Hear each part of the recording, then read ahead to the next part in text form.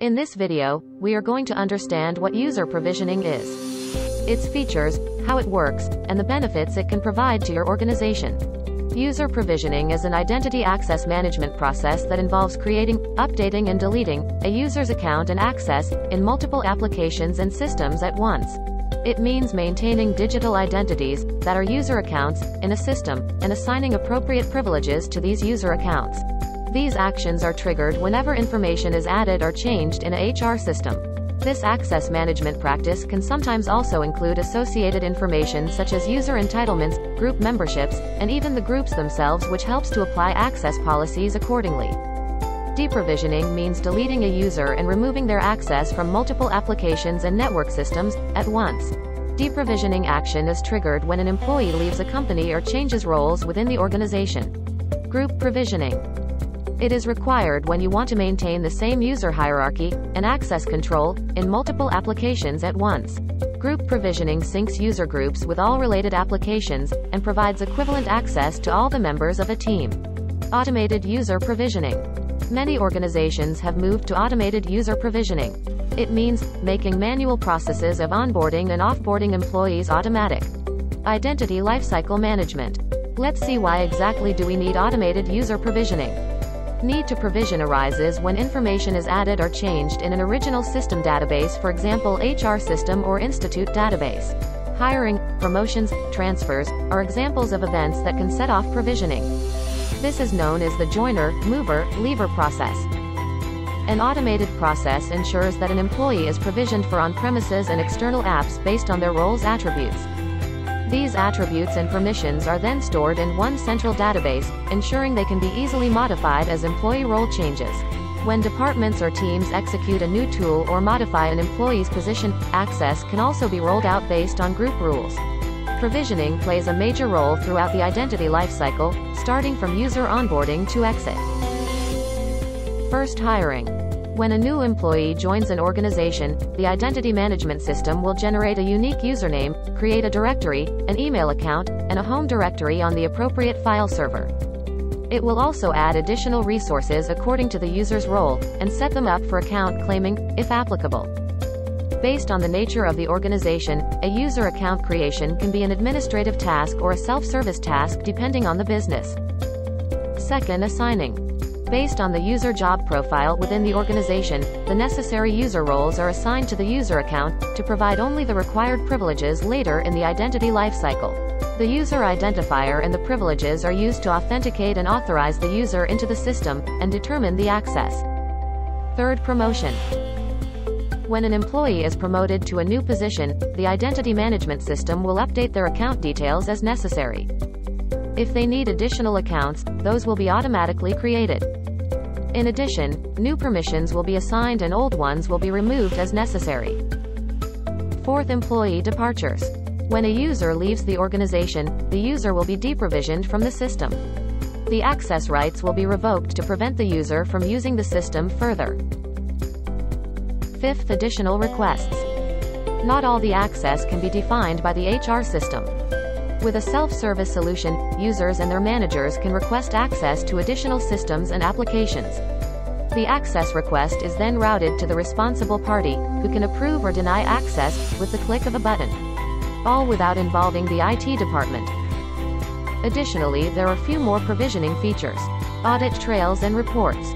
User provisioning systems can track precisely who has access to what information across the organization. These systems can also generate reports that provide information about user privileges that are useful for security audits. A provisioning policy maps the people in organizational roles to services that represent corresponding resources in Identity Manager. The policy sets the entitlements that people have while accessing the services. Access control management. It is a critical function of a centralized, single-point provisioning system. Besides protecting sensitive information, access controls expose existing accounts that have unapproved authorizations, or are no longer necessary.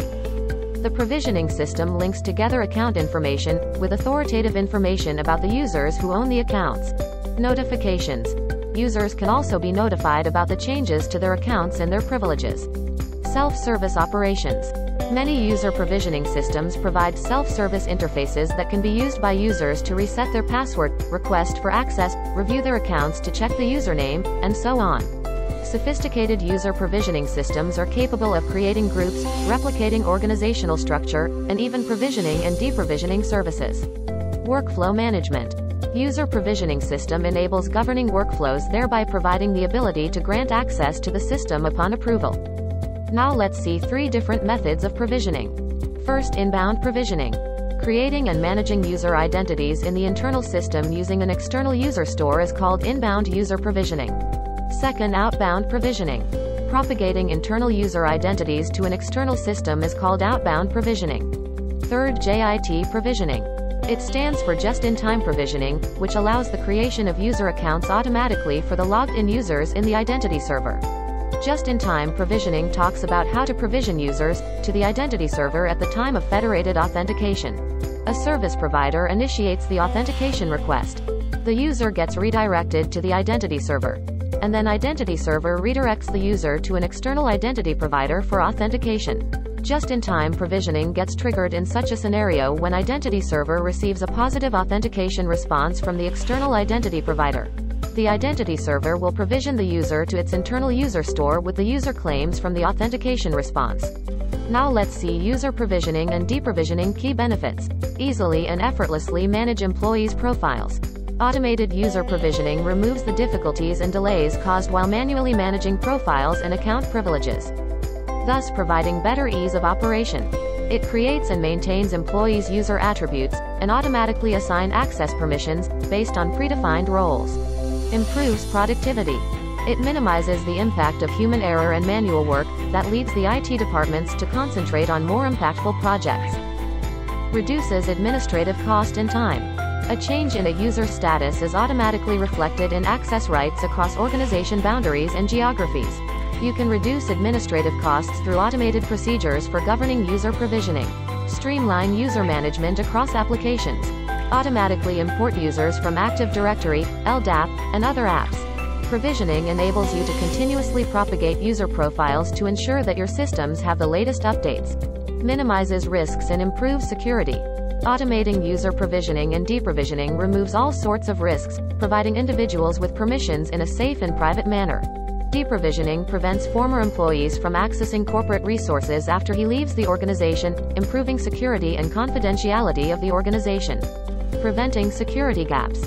Provisioning provides employees with access only when it is necessary, thus preventing any security gaps that hackers could exploit to gain unauthorized access to sensitive organization information. Compliance made easy. On demand, detailed reports readily demonstrate who has access to which resources and when licenses expire. It gives admin more insight to have a clear understanding of who has access to what applications.